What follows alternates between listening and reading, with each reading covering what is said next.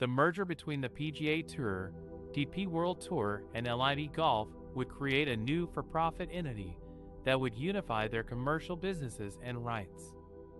This means that the new entity would control the media rights, sponsorship deals, digital platforms, and global events of the three tours.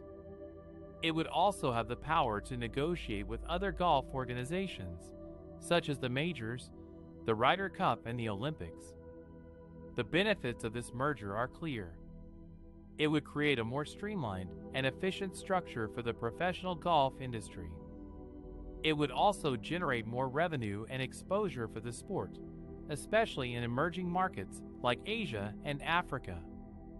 The new entity would be able to offer more attractive prize money and incentives for the players, as well as more opportunities for fans to engage with their favorite golfers.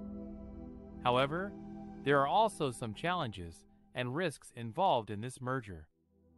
For one thing, it would require a lot of coordination and cooperation among the different stakeholders, such as the players, the tournaments, the sponsors, and the regulators.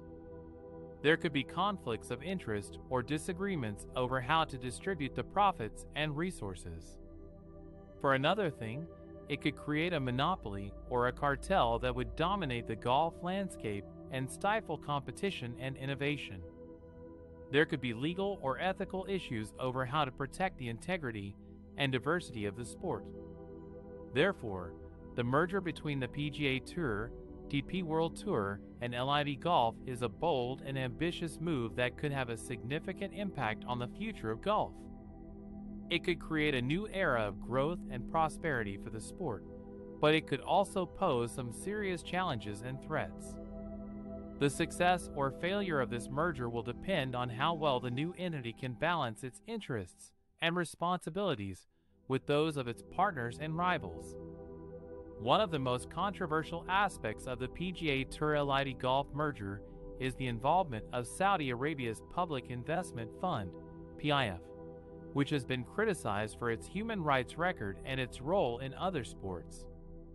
The PIF is a sovereign wealth fund that manages over $400 billion in assets and has been investing heavily in sports and entertainment as part of its Vision 2030 plan to diversify the economy and improve the country's image. However, the PIF has also been accused of being behind the murder of journalist Jamal Khashoggi in 2018, as well as supporting authoritarian regimes and violating human rights in Yemen, Bahrain, and elsewhere. The PIF's involvement in sports has also raised ethical concerns among some fans, players, and organizations. For example, the PIF attempted to buy Newcastle United FC last year, but faced opposition from the Premier League and human rights groups. The PIF also owns a stake in WWE, which has been criticized for holding events in Saudi Arabia despite the country's repression of women, LGBTQ+ people, and dissidents. The PIF's investment in the PGA Tour-LIV Golf merger has also drawn scrutiny from some lawmakers and activists who have questioned whether the deal would compromise the integrity and values of golf. In a letter to the Justice Department, Democratic Sins